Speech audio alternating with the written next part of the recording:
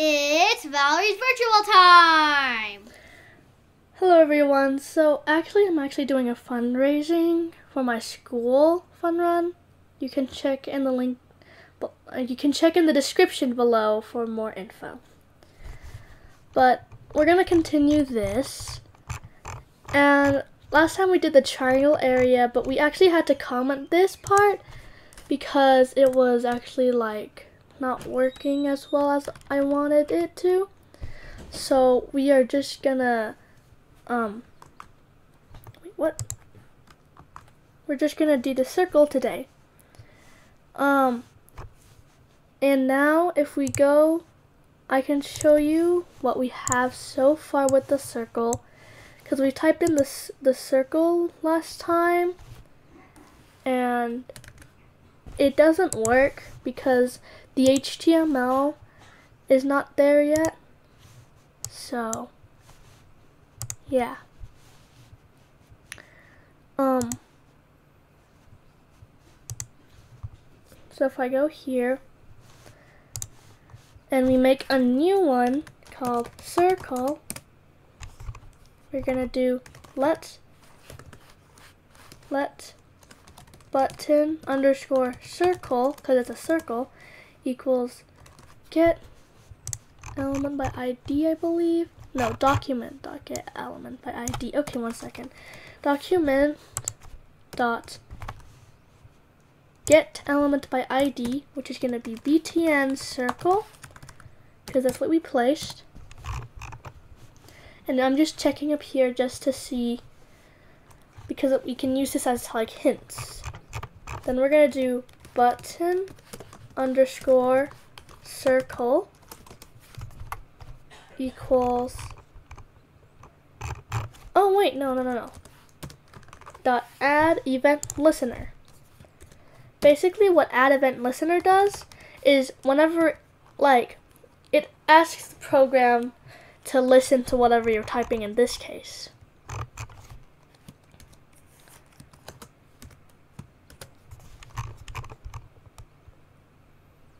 I believe that's how you do it.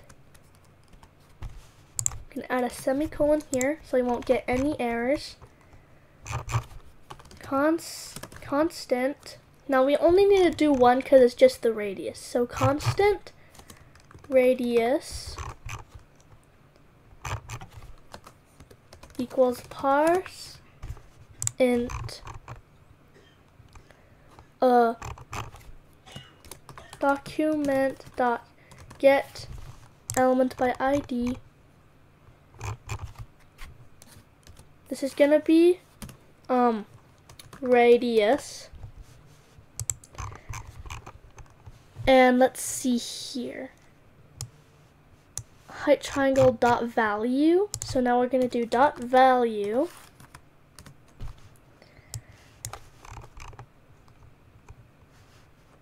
So after dot value, it's gonna be constant result. Constant result. Radius. No. Circle equals, because we don't need to do two of them because it's only the radius that we need. Then this is gonna be, one second. Document dot get element by ID. Oops. Then we're gonna put output circle.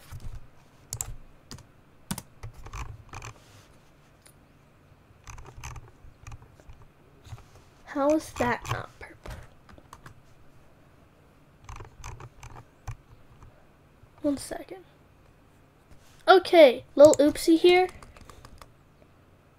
It's actually button dot add event listener. We gotta search for one more thing. Turns out I missed a comma. That's why you always gotta search for bugs, because one little thing could crash your entire code. Okay, let's continue. So, what's this doing here? Okay. After constant result, after we get that, it's going to be let radius status equals false. There we go. I believe that's how it works. Now we're gonna start off with the part that doesn't let errors. So we're going to keep it inside here. It's gonna be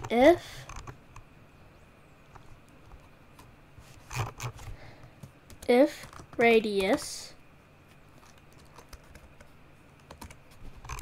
that, and this part is the and part is nan base. Oops. What am I typing? Base. And also base. Oh wait, no, that's supposed to be radius. I'm gonna create a huge error by doing that. I'm sorry, but I just am. So I want to fix this before I crash my entire system. Base radius is less than or equal to 0. Then this is going to be, nope, wrong one. This one.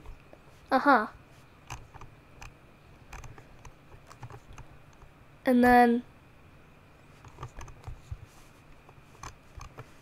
gonna be document.get element by ID.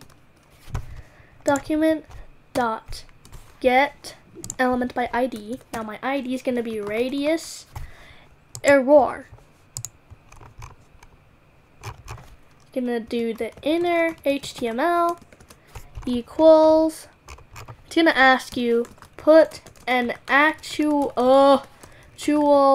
number, please. Smiley face.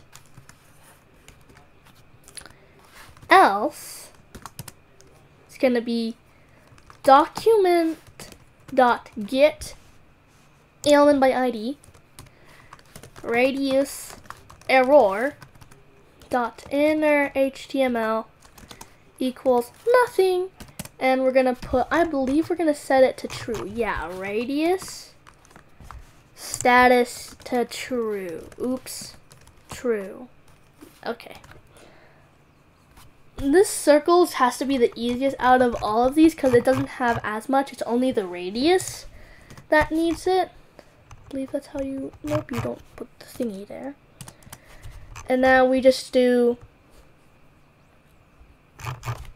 if radius status. I believe that's how it works. Just basically tell if that's true. The formula is going to be constant area circle. How about that? Equals. So this one's not going to be the easy part. This one's going to actually kind of be hard. So we're going to do double radius, because double parentheses, and it's going to be radius times, that's a time sign, radius. Because if you remember the formula, that's going to be radius times 3.14, I believe. And this 2 fixed part is just to make sure, like, round to the nearest decimal or something like that. So you won't get like a humongous number and having to be like, So, yeah. And then now finally what we need to do is to print it out. So it's going to be result underscore circle equals result. I'm going to put a space in there. I believe it will work. Nah, it won't. Oops, I forgot this part. Plus area. Oops. Circle. Hey. Okay. Else, now we're gonna put a little alert, like before. Alert. There we go. Where is it? Okay. It's gonna be alert. What did you put? Alert. Oops. What did you put? Question mark. It's gonna put result underscore circle equals nothing. Yay. Yep, that's how it works. Okay, now we're just going to go ahead and test it in our Google Chrome.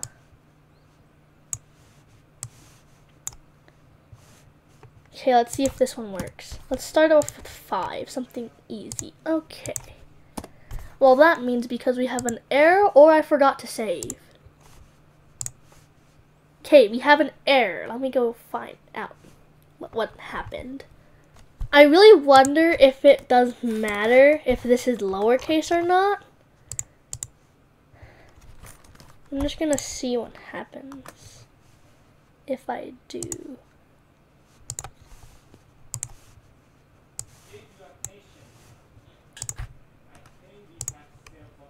Nope, okay, that does not solve the problem. Let me go keep searching. I think I found it out. Let's see if what happens if we add that.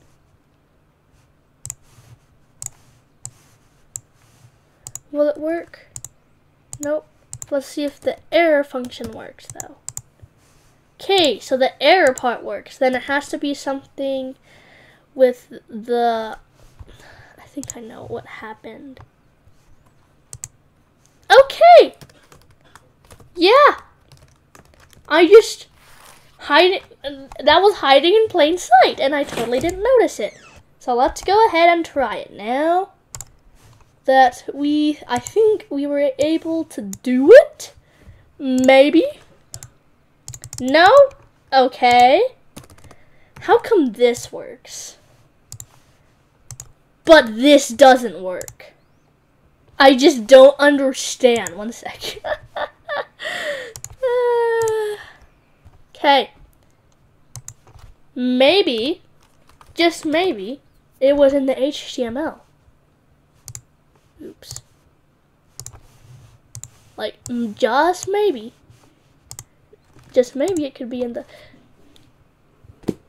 It is in the HTML. Ha! Okay, so to prove you it works, let's do something easy, like 28.26. Okay, so I believe what we're going to work on tomorrow is we're going to work on the tabs so we can switch through all of these instead of having it such cramped on like one page like this. But anyways, I think you all have a great day and look in the description for that fun run. Thank you for watching and I hope you have a great day. Bye!